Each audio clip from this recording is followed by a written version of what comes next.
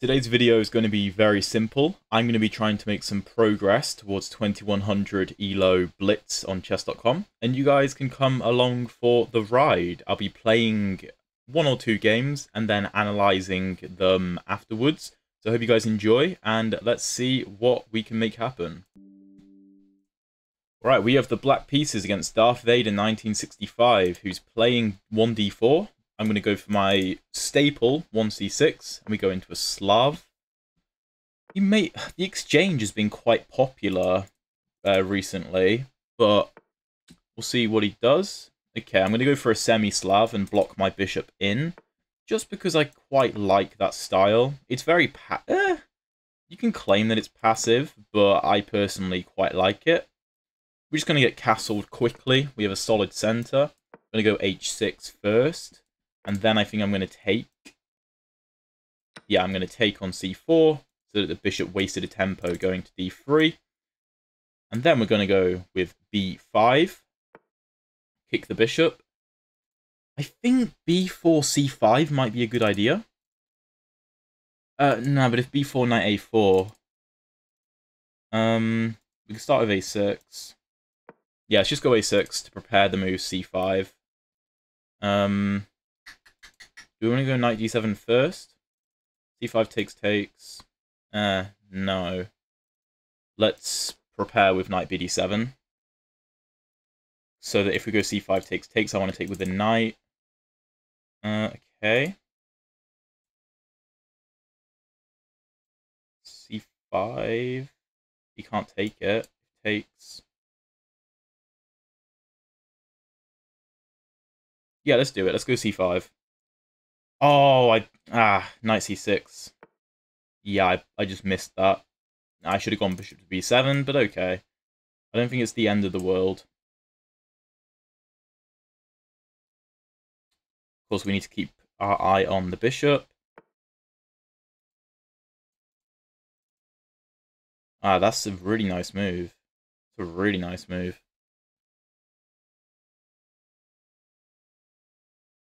Fair play. The issue is, takes comes with check, and then he picks the rook up. And the bishop on b7 would be undefended. C4. Takes.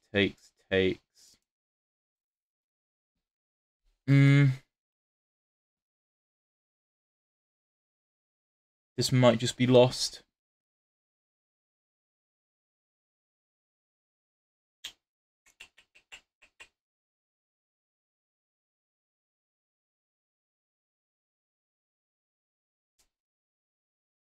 I don't know what to do.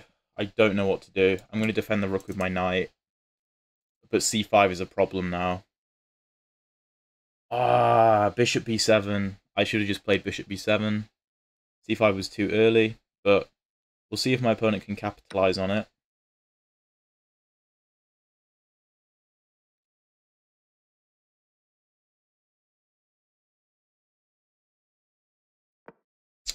It's not good. It's really not good.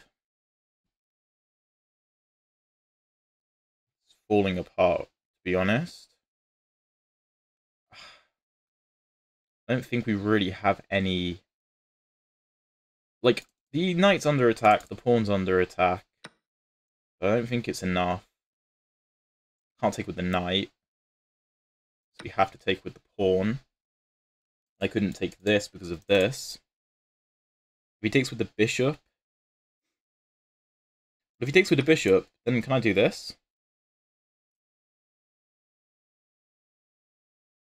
Wait, yeah, can I do that? Because this...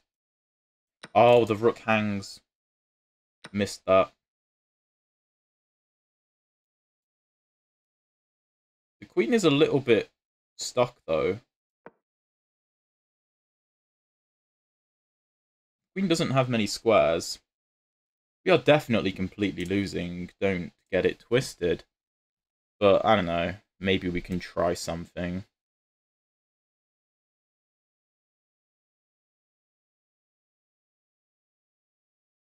Let's go queen's e6. Oh, That was so stupid. That was so stupid. Ugh. Okay, that, I think I literally, right? I think what I did wrong, well, let me get the right thing up. Yeah, this works. I think what I did wrong was just going c5 too early. I think everything else was fine. Like, this is all theory. I might not be playing it perfectly, but this is all okay. Takes. b5, bishop back. I expected the bishop to go here, to be honest. And black is a little bit better. a6 is unnecessary. I was considering b4, but after the knight goes here, I can't make c5 happen. Apparently, it's still fine. Bishop a6 is a nice move to stop white from castling, because this bishop belongs on d3, not really b3. a6 is okay, though. Castle, knight bd7, knight in, and yeah, I needed to just go bishop b7. c5 was wrong, because I just missed that the knight could go there anyway. Yeah, bishop b7 was the move, for sure. And if white goes for a move like queen to f3 at this point, then I think, what, I just trade, put a knight on d5, and it's probably just dead equal. And white's pawn structure is a little bit worse than black's, so I'd actually take black's position over white's here. Like, if you get trades like this, for example, I would say, yeah, this favours black a little bit. e5 is sort of weak. We're both just going to challenge for the c-file. My bishop's kind of passive because all my pawns are on light squares, but his bishop also can't really do anything about d5. And if he tries to break through d5 with e4, then he's just going to open my bishop up. That's annoying. That was an unnecessary loss because I just played c5 at the wrong time. I don't think I missed anything here. I don't think I could have done all that much. Apparently after knight b6, this is completely winning for white. I guess because there's too much pressure on the knight. And the bishop's going to end up there, because let's say I do something like this. Bishop takes, pawn takes, knight takes, king g7, queen g4, and apparently I'm getting mate. I'm losing the queen. Very nice. Well, nice for white. Yeah, we instead have this. And I mean, I just don't really have anything. I was trying to potentially like make something happen here, but I just missed that after knight takes, the rook hung in the corner. I didn't really have anything better. And yeah, I was trying to trap the queen. That's why I played knight c6, to block the queen's escape. And the bishop defends a6, and the knight protects a7 and b8. So the queen can't move, but I also have no good way of actually attacking the queen. So it was kind of desperation, and then I just blundered a stupid fork with queen e6. The game was over already, to be honest. But yeah, let's hop into a second game to try and recover from that. That's very annoying. Okay, let's jump into another game. See if we can redeem ourselves here. I actually kind of want the black pieces, to be honest, because I like these c6 setups, but obviously it didn't go well in the last game because I just did something really, really stupid. Okay, my opponent starts with knight f3, and we are going into a Caro. We have the two knights attack. d4 is playable, but I prefer to take. I assume you're going to take back. I don't know why he's thinking so long. After knight takes, bishop f5 is a move, knight f6 is a move, and knight to d7 is a move. Knight d7 is my favourite. Queen e2 is a common trap to try and play knight to d6 checkmate, but he doesn't go for it. So let's go knight gf6. The point is I could play this first, but I don't want him to take and me have to take back with a pawn, so I go knight to d7 first. We're going to exchange. Going to go knight f6, bishop to g4, e6. Very comfortable position. It's going to give us the bishop.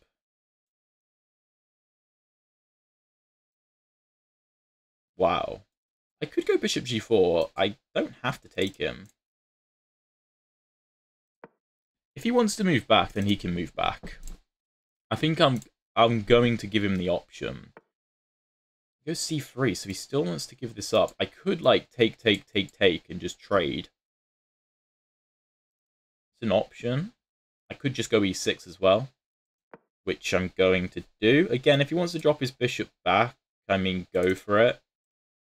Probably the best idea. Okay, let's ask him the question. Now, I obviously can't take. Alright. Now we have pressure on the knight on f3. If h3, I probably just drop back. And if g4 here, and if bishop takes, I don't have to take with the pawn and ruin my structure, but I can take with the queen. Although that does allow knight e5, which is annoying. So actually, I think I'm going to take it. Because I don't like the knight going to e5. That's... Whoa. Okay. So it's opposite colored bishops, which means that this position should favour whichever side is attacking. But I'm just going to castle queenside. Because the only point of doing this is to open the g file for an attack on my king. But if my king isn't on the king side, I can just go g6, h5, and white has no real way through on the king side anymore. Because he doesn't have a g-pawn to break with g4, and he can't put a pawn on f5 because I have way too much control over that square. So, this is pretty nice. This is pretty nice. I think black is definitely a bit better, even though it is opposite colored bishops. I don't want to allow the move d5 under any circumstance, so I'm going to break the pin on the pawn. I'll probably play a move like king b8.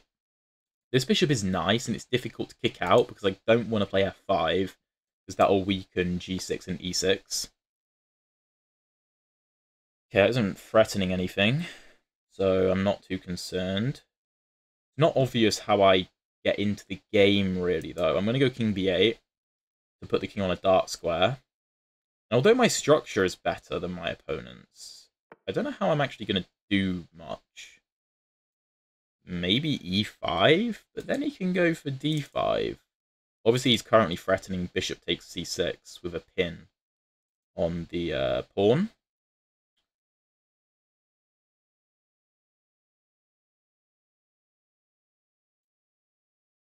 Could go rook d6,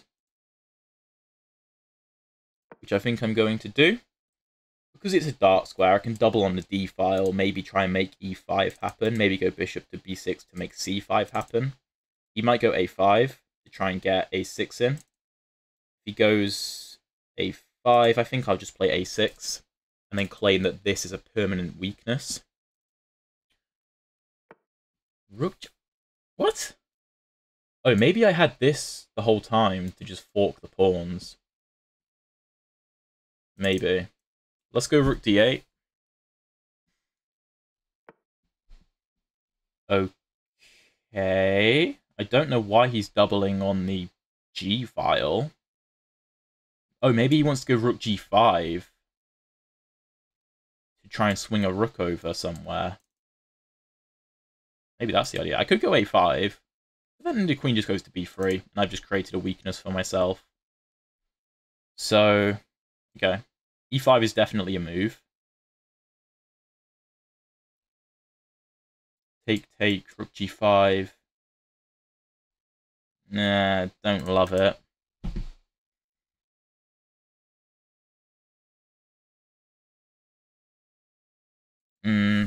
What should I do? What should I do?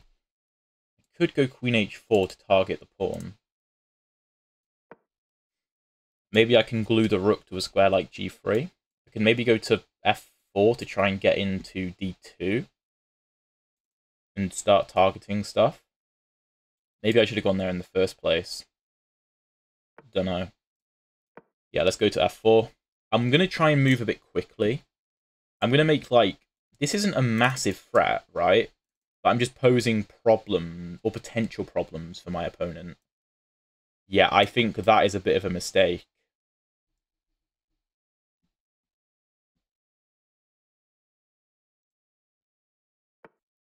Sorry, I had to go answer the door. Okay, the rook comes in. Maybe the rook wants to go to here?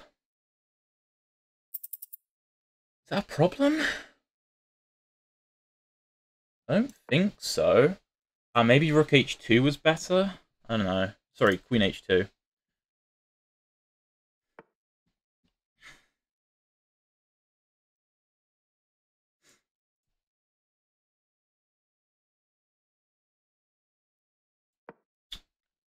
Can he really sack? I don't think he can. f2 is under attack. My queen is in his position, which is nice. My bishop's kind of passive, but if my rook moves, there's ideas of this. Whoa, what does that do? I think I should just take the pawn and not think too hard.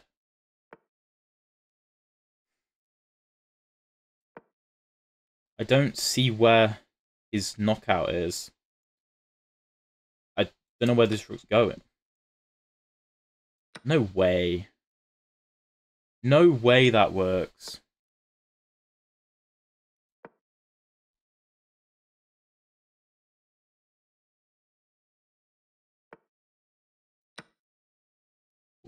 What is he doing? Oh my god! My queen. My queen. Oh no. Whoa, that was a really nice move from my opponent. I may be able to hang on here, but I doubt it. I really doubt it. That was a very nice find. So frustrating.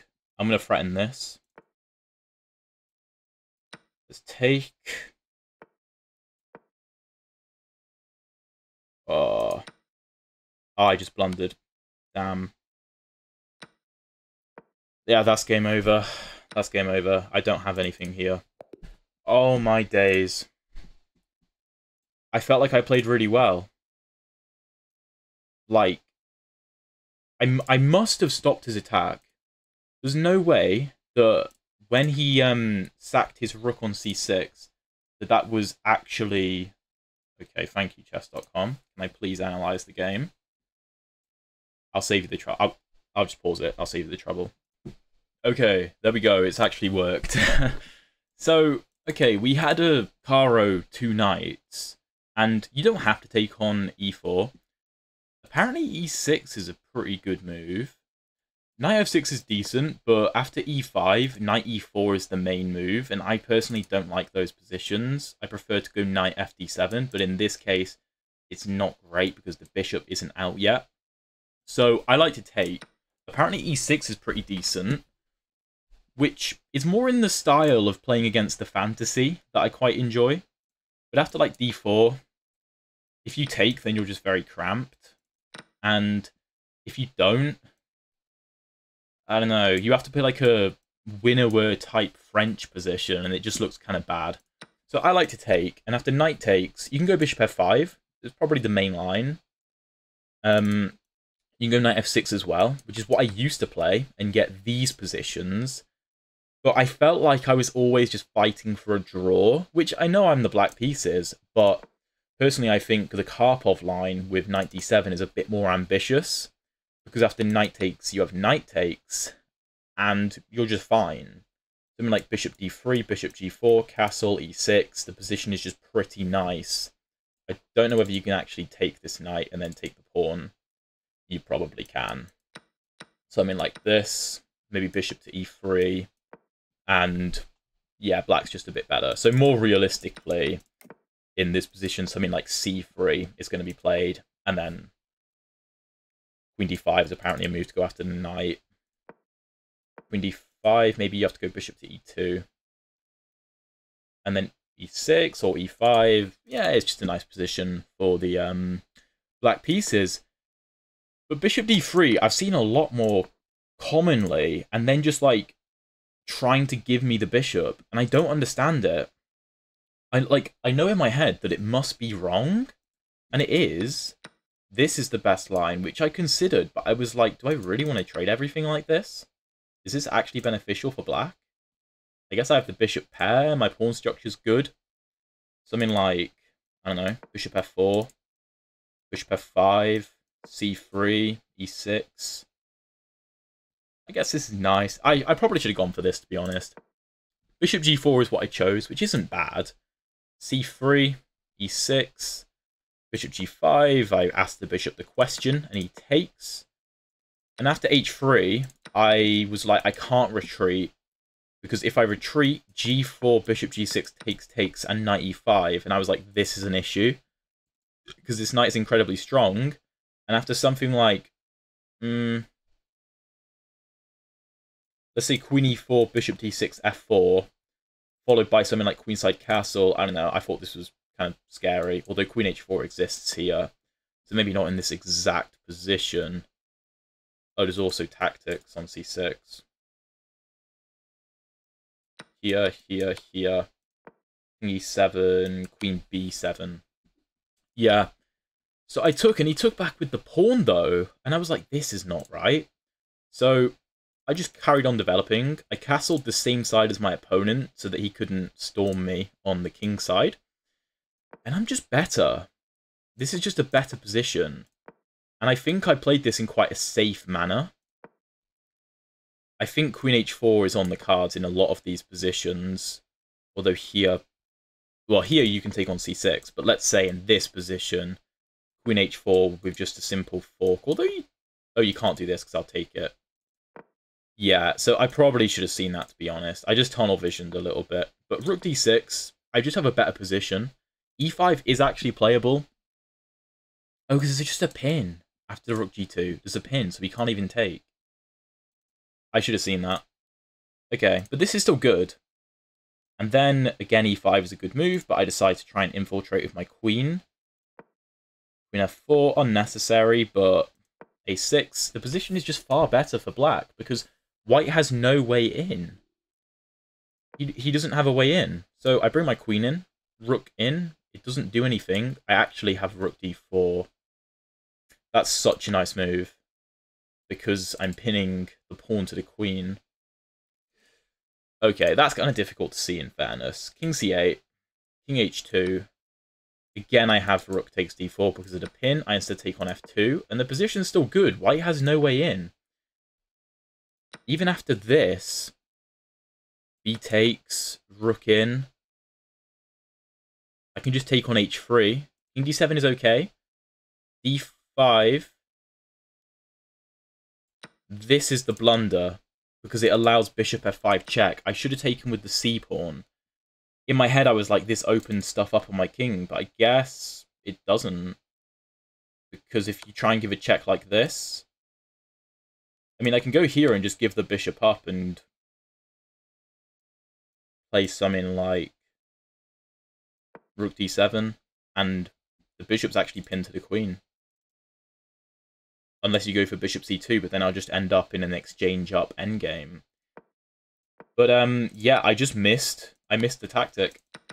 And here, I don't know, I tried something. I tried to kind of form a barrier around my king somehow. Apparently this is a draw. But in practice, with no time on the clock, white is always winning this because he has the queen and my king has no safety. So, you know, I try and play on. That was a nice move. I missed this tactic. I needed to go bishop to e3. I just missed it. And yeah, at this point, it's completely game over. I don't know. I played this move just in case he for some reason allowed the pawn to try and get in, but once he takes, I have nothing. So, yeah, chess is tough. Chess is really tough. Like, blitz chess especially for me. My forte is definitely classical. Over the board classical probably, because I like the mental aspect of it as well. Like, because it's in person and it's physical, there's a bit more emotion and like looking across to your opponent rather than looking at a computer screen. So I think I'm definitely better at that, but I really want to hit 2100 blitz. I'm really going to have to up my game if I'm going to manage that. So, oh, that's just chess.